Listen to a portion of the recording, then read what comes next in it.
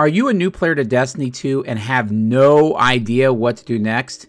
It's okay. You're not alone. Destiny is a super deep game with a new player experience that feels like a scavenger hunt. Check out this website, this subreddit, this Discord, this YouTube video. Well, maybe that's not a bad thing. But the point is, it's extremely difficult to find the things and what to do next. I've tried to bridge that gap in many of my videos, and even with that, I've gotten a lot of questions on how, once you understand the very basic gameplay, how do you find what to do next in the game? In this video, I'm going to try to address some of those questions, as well as up some of my info in my recent videos based on changes to Nightfall. Since this is a pretty broad topic, I will leave chapters so you can find what topics you want to dig into further, because depending if you're completely new, if you've done new light, if you're a returning player, some things you may not need. So buckle up, and once you're done with this video, feel free to check out the various playlists on my channel where I go into much more details on other new and returning player topics. To really be successful at Destiny, you kind of have to have goals in the game.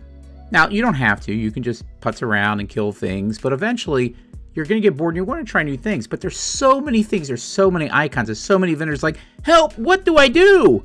In my mind, Destiny 2 is around 4 main goals that go through the play loop. And those are, first off, you ultimately want to get loot. Loot is what you get in the game by playing different activities, right? This could be exotics, this could be, cool armor, this could be things that are OP in the current meta. And since the meta changes, that's why you constantly want to play the game season to season to get the different loot that's going to make a difference, that's going to make you feel powerful.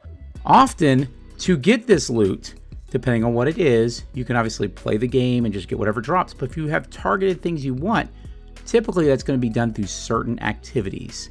Certain activities drop things to a loot pool. And some of those activities require you, first off, to be a certain level of power. Anything that's of value in the game, for the most part, has to be done by getting up to a certain power level and being able to go through certain activities. Now, you can do seasonal activities and get high-powered armor and things like that in certain guns, but the best guns, the best potential armor drops in the game require you to get to a certain level of power. And we'll talk about later in the video how you get up to that power. Part of getting up that power is also XP. XP is what you get by just playing the game. But there are better strategies on how you can get that XP. So you get the XP to get to the power to then get the loot. Once you get the loot, you're going to want to do things like masterwork it, or you're going to craft guns, or you want to do things with your armor or your weapons, and all that requires materials. The materials, again, you get through a variety of activities, which I'll talk about here a little bit later in the video. But again, that's the core loop. And to do that, week to week can be very confusing. How do I prioritize? How do I determine what things are the things that I want to do? Because there's all these icons, there's all these things blinking at me, there's all this stuff on different planets, and I have no earthly idea where to start. One thing to understand when you talk about Destiny is each week is a life in Destiny. You have a reset that happens on Tuesday. When that reset happens on Tuesday, a lot of things are going to change in the game, and your opportunities to get different loot, different upgrades are going to change. One thing I would recommend is a seasonal activity. Play that every week at Tuesday reset. You'll get seasonal challenge XP as well as rewards from the seasonal vendor. All vendors are reset rotations, so play mods will change as well as primary dungeon raids for the week. So basically, every week on Tuesday, you're going to have the opportunity to play through new things in the season and also new dungeons and new raids that offer different types of loot. That's also usually the best time to help LFG groups for help, whether you're on mic or off mic, because people, especially higher level people, are really going to go hard and get those things, and they're probably willing at that point to carry someone to get it. Some people aren't, but for the most part, the people that are willing to carry you through activities. So if you want to learn, I've known, for instance, when I'm working on Grandmaster Nightfalls and things like that, going early in the week, I learned tons, even when I'm off mic, tons of ways of doing Nightfalls, Grandmasters, that I never thought about doing because I see players who are really good that learn different cheeses or different techniques for doing those things in optimal, because that's what they want to do. They're trying to grind for the loot. Next on Wednesday or Thursday, depending on how much you want to play the game, grind out what helps you on your goals. If you're hunting seasonal guns, play hard to the seasonal play loop of upgrading the helm through objectives to get unlocks. If you're looking for materials, hit up Vanguard Ops and Nightfalls hard. Those are great ways to get materials. If you're looking to power up, then really go in hard to the weekly challenges on each mode to go after the powerful and pinnacle cap. If you're just learning to casually gain XP, play public events, play bounties on the EDZ moon, or the latest DLC planet depending on what you own. Once you get to Friday, that's when Xur will show up. Xur will allow you to get some high roll stat gear, also allow you to get exotics. So things that you don't have in your loot pool will be available to you. Also, Trials comes out on Friday, most weeks, and lasts until reset. And if you're into high-end PvP, this is basically the raid version of PvP. It also allows you to get some really cool weapons and armor, as well as it is basically the raid version of PvP. It's endgame. So keep that in mind. But the good thing about it is, if you do it on weeks where a lot of people are looking for particular weapons, you'll have a larger pool. And so even for average players, you can typically get in a few wins here or there. Over the weekend is when most people will have the time, because they're off work or they're not with their families, to dig into more difficult content and spend the time to do fire teams or LFGs. So if you're looking to do raids and dungeons, this is the best time to do that. There are frequently new player-friendly posts on various LFG groups that you'll need to look into for them. Avoid groups with titles like KWTD, which is know what to do, or checking stats, and be clear you're a new player. And also, do yourself a favor, watch a few videos so you at least are educated on how to get into those activities. Monday is then a good chance to wrap up anything you missed during the week that you want to finish up, and that starts the loop into Tuesday. So that's really how Destiny plays. It's basically, think about it as a week at a time. Instead of trying to figure out everything you need to do, think about your initial goals, how they fit into this week, and then play it at the pace you want to. Some people get overwhelmed with Destiny because they try to get everything, if you're a completionist. I do a lot of that, but I also know my limits. And one of the things with Destiny is you need to know when you're playing too much and when you're enjoying it. Go into the things that you enjoy, make specific goals and things, or if you're not a goal-oriented person, just play casually, but then don't get frustrated when you don't get the things you want. Keep doing that, making your goals week over week, and if you do that, you'll find very quickly you'll be able to get the things you want without being overwhelmed about what all these icons. You can't possibly do everything in the game. Do the things you like, go into them hard, and get the rewards you're looking for in the game. As you're trying to achieve these goals within Destiny, there's a couple things that will help you. There's a Destiny Optimizer site. This site is really great because it'll show you all the pinnacle and powerful rewards you have in a week. So if you're looking, for instance, to decide, like, what do I need to do next to power up my character? And what am I missing? Like, are my leg armor too short? Or, does it not have enough power? What drops do I need? This is a good way to do that. In addition, if you're trying to collect all the cool looking things in the game, Destiny Sets is a great way to do that. It'll show you what things you have and what things you're missing if you're trying to collect like the armor from a particular season or from a particular activity, or if you're missing particular weapons. This will show you if you're a completionist. There's also the site braidtech.org. Braidtech.org, first off, is a great place if you're a triumph seeker. If you're trying to figure out where are the triumphs you're missing and which ones do you need to do before they go away in a certain season, this is a great place to look. It also has maps that allow you to see where collectibles or things within the game. It has a lot of great things. It's sort of a Swiss Army knife of Destiny sites. This is a great place to check out. And then obviously one site you can check out is the 100.io. This is a great place if you're struggling with Discords or if LFG within the Bungie app to find things, to find people to play. This is a great place for not only finding a clan, but also find games, LFG games you can get into. And there are a lot of new player-friendly games within there. And then finally, there's a ton of other sites, but one of the other ones I would talk about is Destiny Item Manager, or called DIM. This is a great place for looking at your armor, looking at your weapons. You can do lots of searches with keywords to look for things that maybe only have like disorienting grenades or other, that are aggressive frame this, or, rapid fire this, or arc or solar.